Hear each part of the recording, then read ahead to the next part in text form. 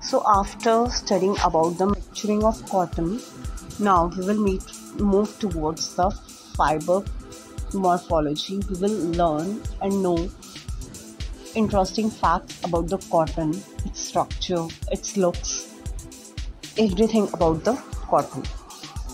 So cotton is a staple cellulosic natural fiber which is monocellular, and now we will study fiber morphology.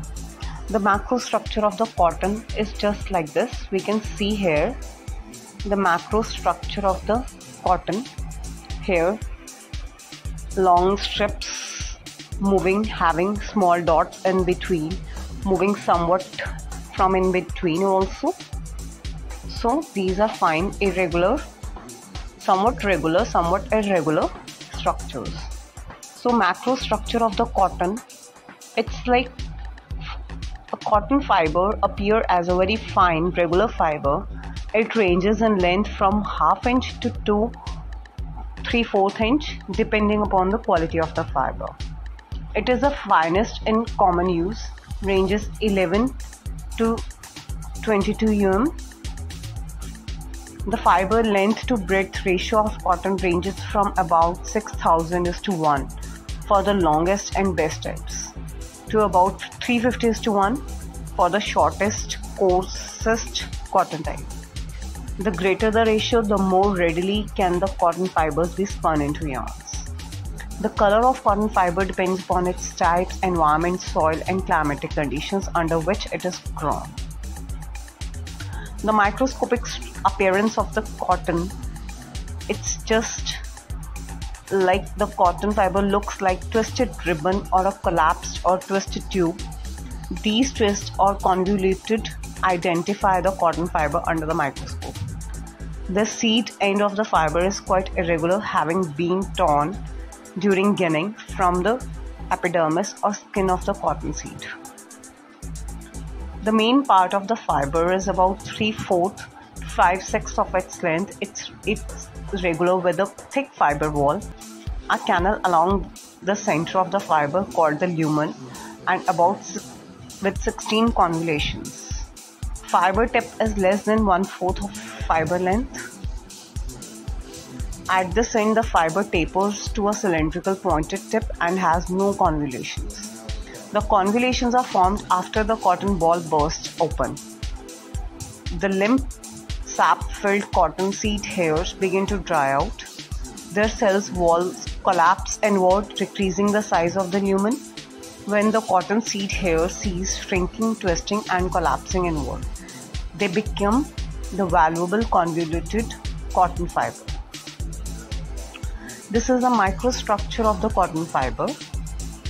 When under the microscope, it looks like the macro structure, but when we are studying the structure from inside, it looks like the microstructure of the cotton fiber.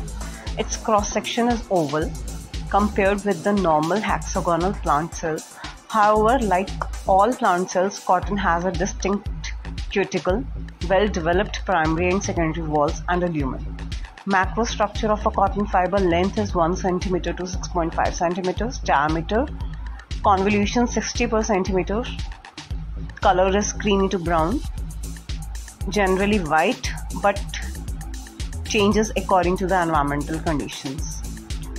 Length width ratio is 6,000:1, light reflection, low luster, dull. You can see in the picture the main structure, lumen, secondary wall with several layers, winding layer, primary cuticle,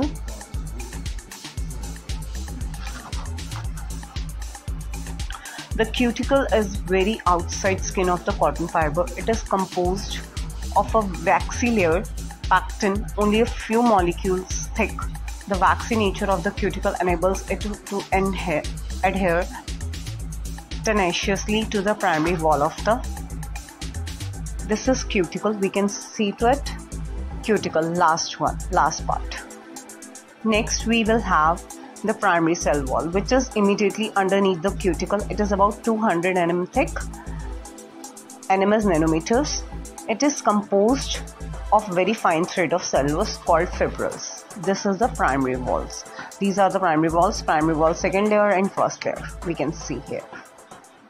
Next we have those fibrils are about 20 nanometer thick, but length is not known. The fibrils spiral at about 70 degree to the fiber axis. The spiraling imparts strength to the primary cell wall and hence to the secondary cell walls, which forms the bulk of the fiber. Concentric layers of spiraling cellulosic fibrils, not unlike the growth rings to trees, make up the secondary wall. The hollow canal running the length of the fiber is called lumen. The lumen was once the central vacuole of the growing cotton fiber. It was full of cell sap, which was composed of a dilute aqueous solution of proteins, sugars, minerals, and cell waste products. When the sap evaporated, its constituents remained behind to contribute to the color of cotton fiber. This caused the fiber to collapse inward, resulting in the characteristic kidney-shaped cross-section of the cotton fiber. As we have seen the cross-section here, the cross-section view. This is the cross-sectional view, kidney-shaped. We can see to it.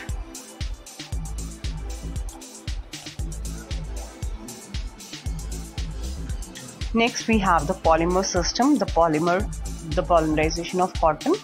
The cotton is a linear cellulose polymer. The repeating unit in the cotton polymer is cellulose, which consists of 2 glucose units. So, the cotton polymer consists of about 5,000 cellulose units, that is degree of polymerization. The most important chemical grouping on the cotton polymer are hydroxyl groups and methylol groups.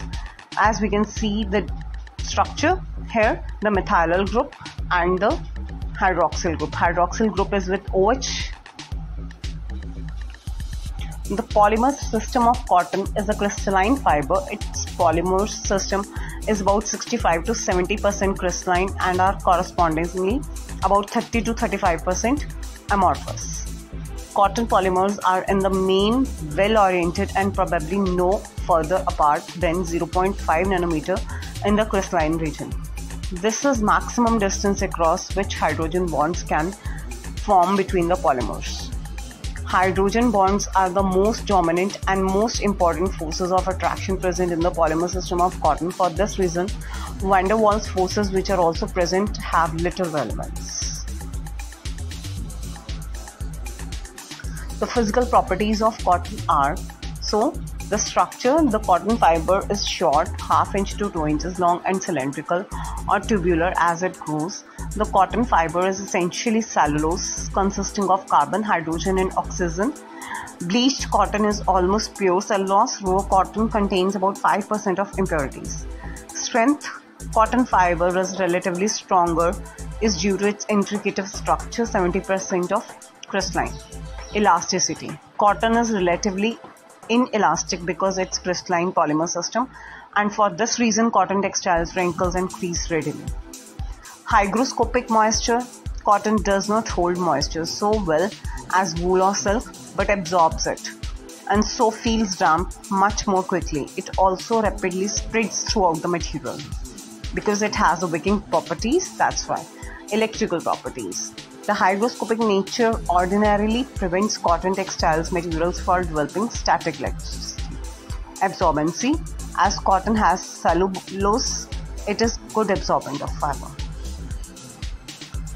Thermal properties: cotton fiber have the ability to conduct heat energy, minimizing any destructive heat accumulation, thus they can withstand hot ironing temperatures. Drapability: cotton does not have good drape. They drape well in shape. The type of construction of the fabric may improve their property. Resiliency: cotton wrinkles easily. Some wrinkle resistant finishes may reduce the property. Cleanliness and washability: through cotton absorbs dust due to its rough nature. It can be washed easily in the hot water and strong soaps without damaging the fiber. Luster: the natural cotton has no pronounced luster. This can be improved by the moisturization finish of the cotton, that is the treatment with the sodium hydroxide. Shrinkage, the fiber itself doesn't shrinkage, but cotton fiber which has been stretched in the finishing process tends to relax back to its normal shape in the shrinkage process. Heat conductivity, cotton is the better conductor of heat than wool or silk, but not as good as rayon. Next we have chemical properties. Chemical properties are the treatment with the chemicals like acids, alkalines, strong acids. So, actions of acids and alkalis, strong acids will destroy the fiber immediately, dilute inorganic acids will weaken the fiber and left dry will not rot it. Therefore, after treatment with acidic solutions, cotton articles should be thoroughly rinsed in water. They are affected very little by organic acids. They are all quite resistant to alkalis, even to strong caustic alkalis at high temperature and pressure. In 8% sodium hydroxide, cotton fiber swells, spiral, twisted, uncoil and shrinks and become thicker. The resultant fiber is smoother, lustrous and stronger and has increased water and air absorption. Effect of bleaching. These have no effect until used in uncontrolled condition and with heat. Effect of sunlight and weather. Ultraviolet rays of sunlight affect the strength of the fiber and change the color so yellow when exposed to prolonged heat period of time. Pollution also affects the fiber. Concentrated and dilute mineral acids like sulfuric acid will discolor fiber. Affinity to dyes. Cotton takes in dyes better than linen but not as readily as wool and silk. If a mordant is used, cotton is easy enough to dye modern colors. Direct or substantive dyes should be applied to the cotton. Even direct dyes are best suitable for the cotton. These are the basic properties of cotton fiber, which you can take the screenshot for the learning purpose. These are the properties of cotton fiber: comfortable and soft feel, highly absorbent, color retention, gets printed well, washable, can be dry cleaned, have good strength, poor drapability, easy to handle and sew, very little natural elasticity, low resilience, wrinkles easily, shape is fairly uniform in width,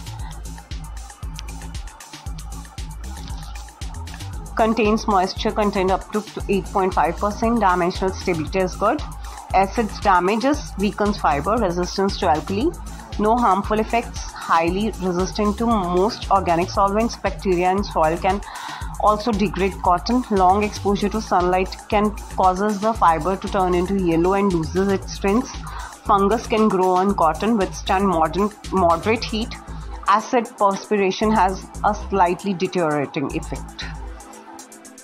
So that's it for today. We have studied cotton in detail. Next topic we will see in the next video. Bye bye. Take care.